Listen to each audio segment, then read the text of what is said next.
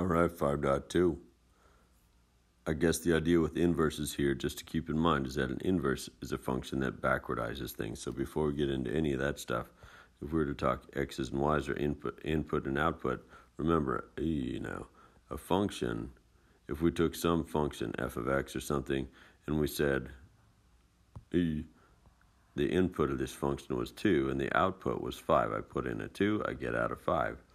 Then we would know about the inverse of that function, which is that little -1 means. It's just the backwards version of the function. A backward function that undoes what that inverse does, or what that function does, would be something you could put a 5 into, and you would get the 2 back. So it's like it undoes everything that the original function did. And a property of it is that it looks like what it does. I mean, what it did here is essentially what it in general is going to be able to do. It's a characterization. We would say, well, the x's and the y's, they switch. And so we'll keep that characterization in mind. Okay, that being the case, we'll keep those things in mind as we proceed. Check this out. Okay. I'm all trying to erase something that's not on there. It's on my screen. Oh, no, that's a period or something. I don't know. Whatever. So they say if f of 4 equals 8, then find f inverse of 8. But remember, all that means is, here's a function, I'm putting 4 in, and I get 8 out. That's what that means. If I say f of 4 is 8, that means I put a 4 in and I got an 8 out of it. So then they're saying, okay, what happens in f inverse then? So here's f. F inverse is a function that I could put an 8 into. I could put an 8 into it, and I would get a 4 out. And so then we would just say that, I guess, is we'd say, well, f inverse of 8 then would just be 4. It's just kind of backwardizing what happened. Same kind of thing here. And then tricks to the trade here. Okay, so we start out similar. They're saying f of 12 is 5. Then f inverse of 5 is 12. That's good. But I was looking at this, and I'm pretty sure I think I got what they had in mind here. This is a funny notation here. So what's the details on this? If we had f of 12 and then that thing inverse of that, we'd have to think through it a piece at a time. So just like when we were thinking about composite functions, because that's sort of what's going on here, we're trying to figure out, well, first off, on the inside, let's figure out what f of 12 is. And they told us that f of 12 is 5. So before I inverse anything, we're saying, oh, I know what f of 12 is. It's 5. And then they're saying, okay, give me 5 inversed, if you will. I don't think they're actually looking for 5 to the -1 power, because that would be 1/5. I should have looked up the answers. I mean, you can try that if this other thing doesn't work, because that's by strict notation, that's what this actually means. It's 5 to the -1 power. I don't know if that's what they had in mind, though. So I'm thinking that maybe it means the inverse value of 5, which would mean essentially we're just mapping this backward. Because once again, if f of 12 gives you 5, then if you took 5 and inverse functioned it, you would get yourself a 12. So they're probably thinking 12 there, just working backwards. When they put that -1, I think they're thinking inverse function evaluated at 5. If that doesn't work, then just put it as 1/5 and it'll be fine. Let me know how that goes. And then, let's see here, what else? Oh yeah, below is a table for a function f of x. They give us this table here, and we just got to figure out which one is the inverse. And so all we got to remember about that is that the x and the y's get switched up. And so we'll just look for a table that looks like this, but all the x values, the 3, the 5, the 8, the 10, the 16, they're going to be in the y part now, and the 2, 6, 9, 11, 14 will be in the x part. And that's all. So let's see here, 3, 5, 8, 10, 16 in the y part. I'm looking, and I'm thinking that's this one. Yeah, it's got the 3, the 5, 8, the 10, the 16 in the y part, and here's the x's. That's all they're looking for there. Okay, next deal, we're playing a game here with inverses. And so if we had f of 6, we just remember how we do this is f of 6 means we're going to say, if I'm doing the f function, we're looking forwards, mapping x's. Hey, mapping x's into the right-hand side. This would be inputs mapping into an output on the right-hand side. But if we do f inverse, if we're ever inversing something, that means we're going to take inputs from the right and map it to the left. And so we'd say like f inverse of 8 equals 5 because it's mapping the y's back to the x's. And so keep that in mind because they're going to use x's for everything.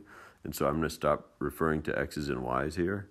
But just remember, if we're talking f inverse, that means I'm mapping from the outputs to the inputs, or we're mapping from the right over to the left, backwards, you know. So let's keep that in mind as we go. So here we go. First off, we got to figure out f of 6. That's not an inverse, that's just f of 6. So that means start with the 6 on the left-hand side and map it to the right. And that was a 1 until I scribbled over it. And then if f of x equals 0, then let's figure out what x is. And so if I saw something like this, I would say, well, they don't tell me f of some number. They're not saying look up some number. They're saying f of some number x that I don't know, and they gave me the answer to it. So they're not really being upfront about everything. They're saying there's some number over here, I don't know what it is. But when I mapped it across, when I mapped it over to the right, because it's not an f inverse, it's an f. When I mapped it over to the right, I got the answer 0. So we're just going to look over here. We'll just look over here and see if we can figure out a number on the left-hand side. Sorry for the partial erasures. A number on the left-hand side that maps over to a 0 on the right. And it looks like we found one. If I put a 4 in, that's what gives me an equal sign of 0. So they're saying here, if f of x equals 0, then the x that got me there must have been 4. So 4 is the one such that when I do f of that, or f of 4, I do get 0, which works. You know, f of 4 is 0, maps to the right. Okay, now f inverse of 1, we're talking f inverse, so that's mapping from the right over to the left. And so f inverse of 1 means to find a 1 on the right-hand side and map it to the left, and we got ourselves a 6. And then finally, we'll erase a little bit. Finally, we'll say, okay, this is the trickier one of them all. The trickiest one, anyway. We'll say f inverse of some x value equals 4. And so we just got to remember about this. If we're talking f inverse, they're saying, remember, f inverse maps from the right to the left in this case. And so we'll say f inverse of some number I don't know, but it ends up equaling 4. And remember how that looks. We're mapping from right to the left. So we're saying take some value, some right-hand value. I don't know what I'm looking for, but I know that by the time I map it to the left, I get a 4 over there on the left. And so that's where we're like, oh, that I was looking for some value that maps out to the left to give me a 4. And I think we found it, because now if we look carefully there, we're like, as I map over to the left, it was 0 that gave me that 4. And that's good. So then we're like, okay, I think I got what we're talking about. If f inverse of x is 4, then x must have been 0 from the right-hand side. Not really sure if you can see the notifications that pop up on this thing. That'd be kind of funny. I don't know what that last one was. But anyway, ta-da! Let's see what else. Oh yeah, so now we got to find some inverses of functions. This is where things get a little bit tougher, and so I wanted to talk to you guys about, like, there's not as much mind-bending stuff. Like the first part, you're bending your mind around what inverses are, and now this part, you're like doing more algebra.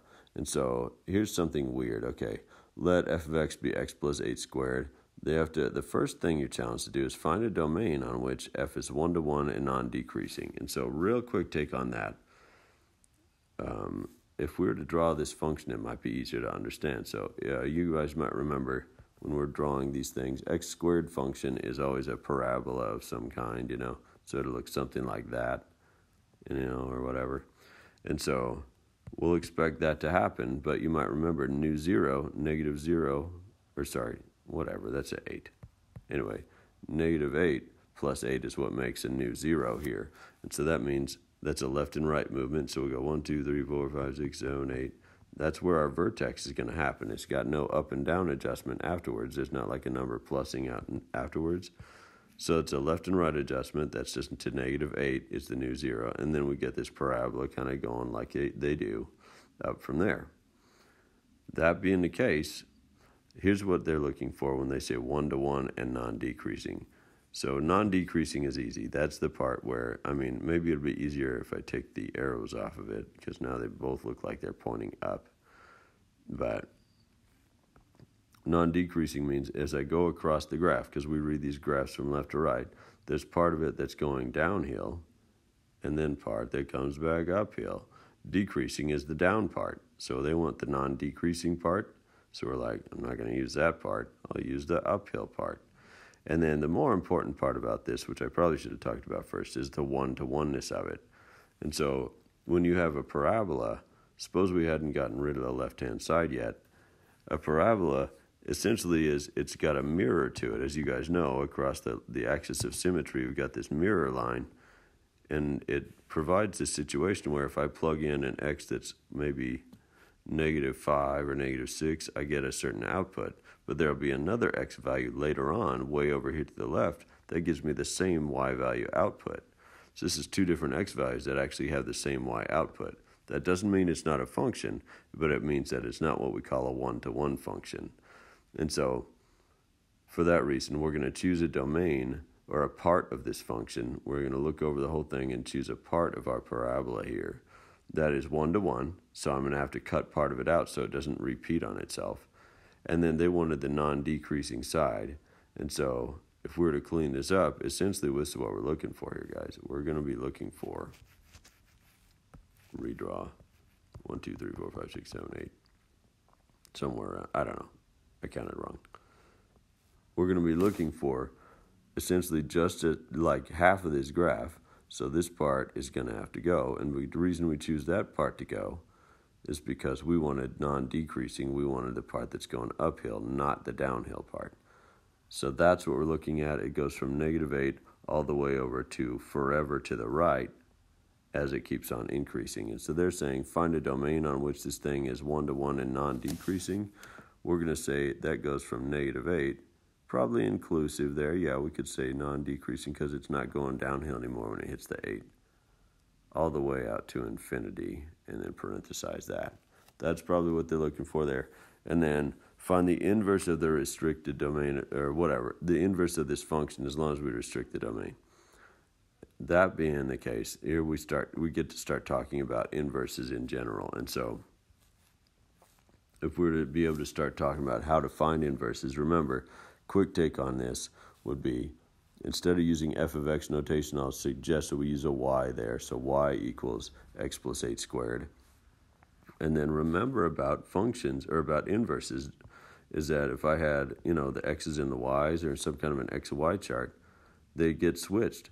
And so in this function, we'd say if I plugged in a 3, then 3 plus 8 would be 11 squared, would be 121. And so an inverse of that would be f inverse would be I could plug in a 121 and get a 3 out. The x's and the y's switch.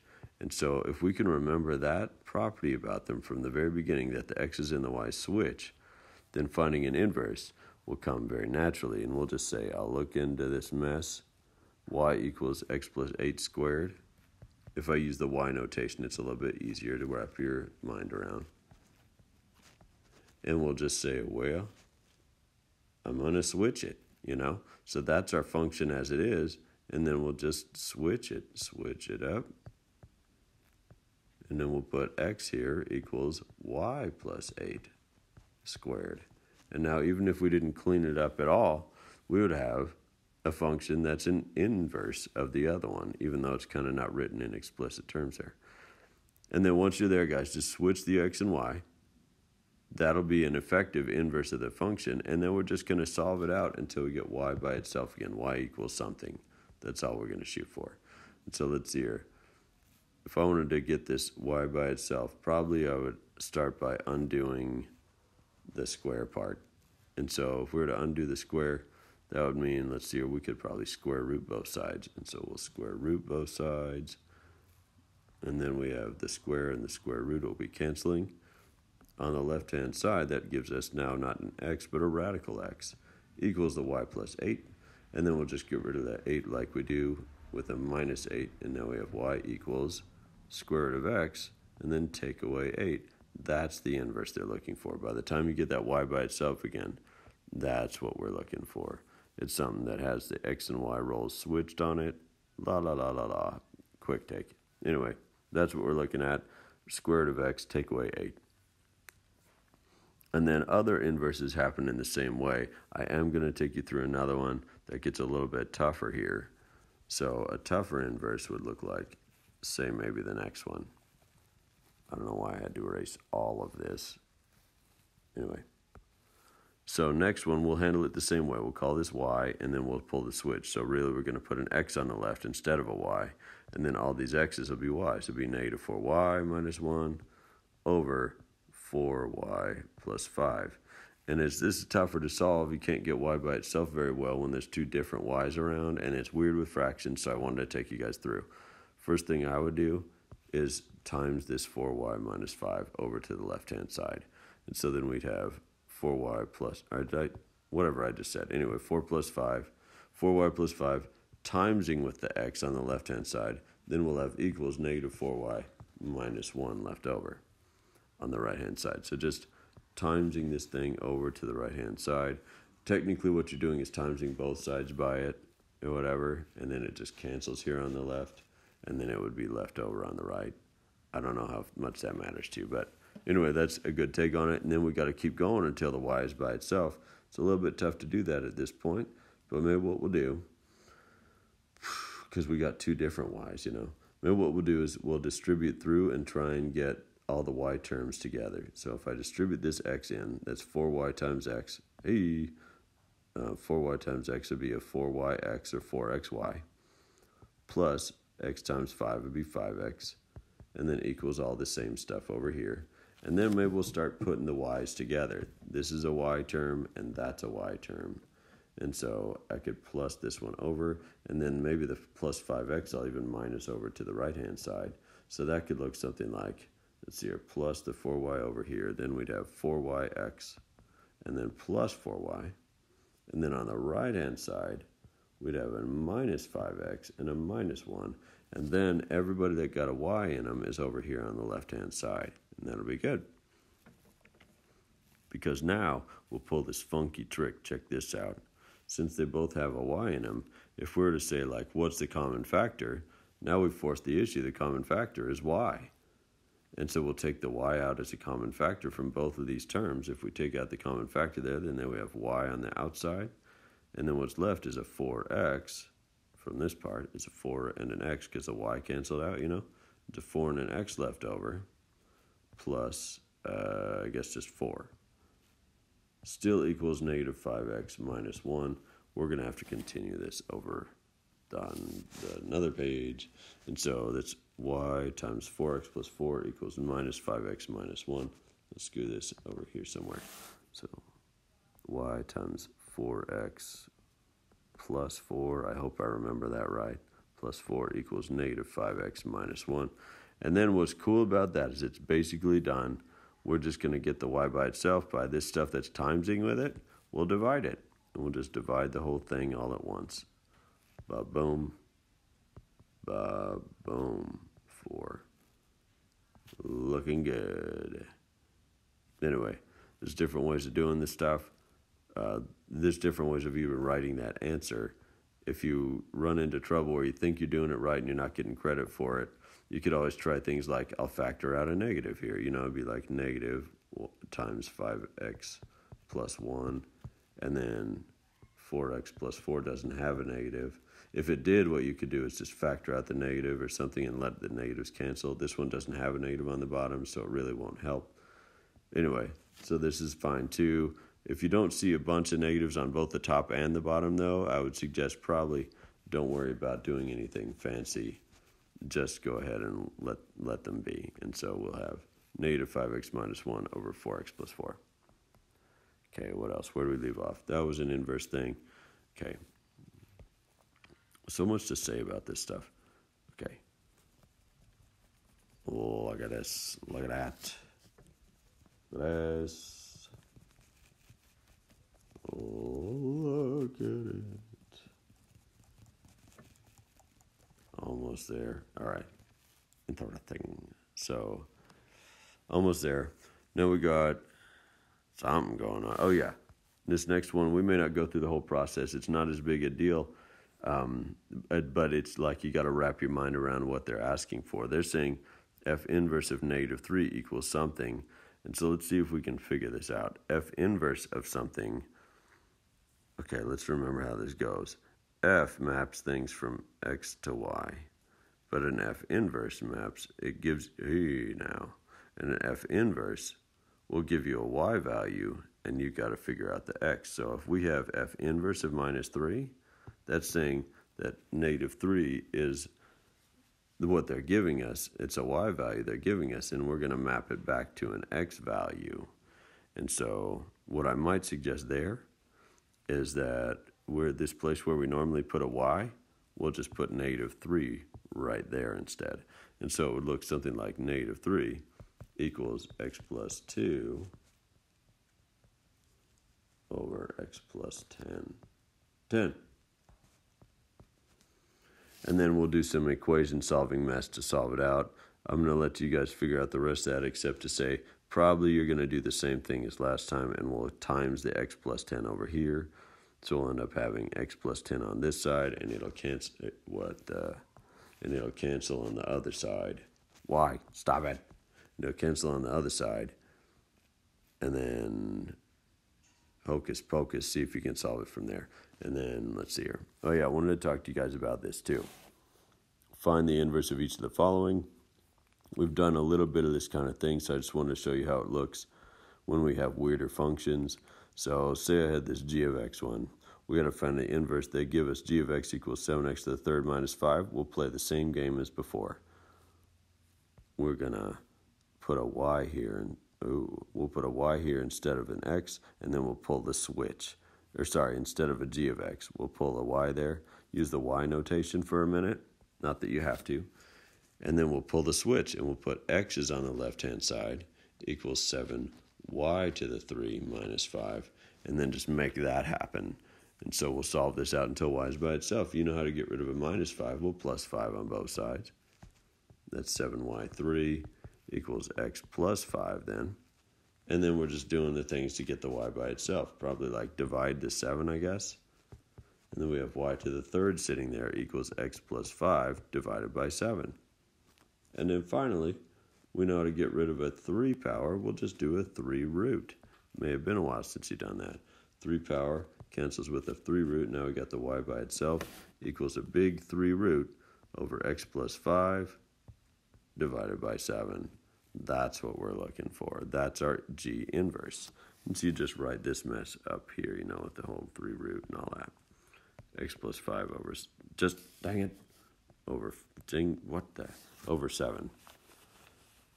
Junk like that going on. This one here is a fraction-y function, so make sure to handle that one a little bit like we did on the fraction-y function on the previous page. You might want to times the bottom of the fraction over to the other side, I'd recommend. So the x plus 5, after you pull the switch, make sure you do the x and y switch thing.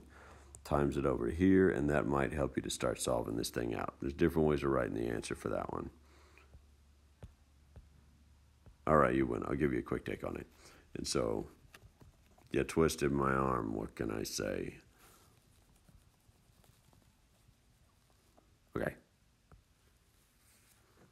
Real quick take, though. Here's a y. And so I'll pull the switch, and that's going to be x over on the left now equals 2 over y plus 5. If we times this thing over to that side, then we'll have y plus 5 timesing with x equals 2.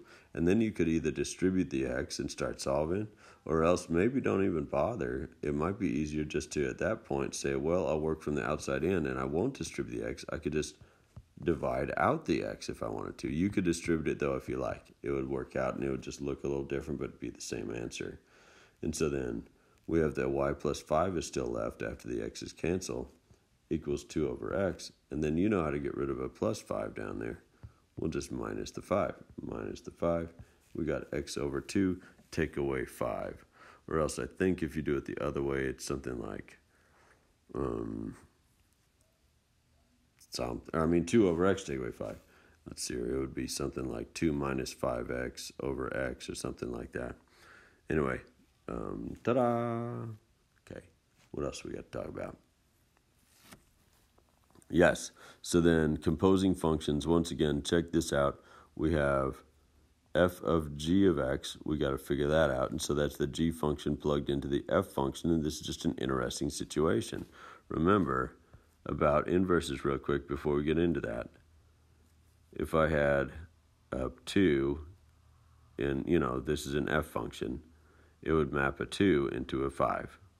But then f inverse, what it does is it maps that 5 back to the 2, and so that the 2 and the 5 switch or whatever, like we keep saying. And so the behavior of these would be, if I put a 2 into the f function, I would get the 5, and then if I put that 5 into the f function, I'd get the 2 back that I started with. And so we'll keep that in mind as we investigate this next thing. So watch out what happens here. If we do, let's erase that too. If we're looking at f of g of x, that means g of x is plugged into f. So here's g function. We're going to plug it into the f function. So it'll look like f. It'll be 5 times something, take away 6. And this something is the g function. So x plus 6 over 5. By the time we plug that in, we're like, well, it looks like things are going to cancel because the 5's cancel. Because that was like a 5 over 1, The 5's will cancel. And then all we got left here, let's back to that, it'd be x plus 6, take away 6. And plus 6, take away 6 canceled, so that's out. So all we end up getting is an x. This is weird. And so essentially what we're saying is if I took an x in the first place, plugged it into the g function, and then plugged my answer into the f function, what I get is the same x that I started with. I'm just back to where I started. But that sure sounds like if I had an x that mapped to a y and then right back to the same x, that means these two functions that we composed together must have been inverses of each other. The second one undid the first one and put us right back to the x that we started with. That being the case, all you got to say is this, guys. F of g of x maps right back to x. And probably that'll happen with g of f of x too. You could try it. And then if that's the case, if that actually does happen, then we say thus g of x is called an inverse function, I-N-V-E-R-S-E, inverse function of f, because g undoes what f does and puts us right back to the x that we started with. I think that's all she wrote. Yeah, that was some other thing we did. Giddy up.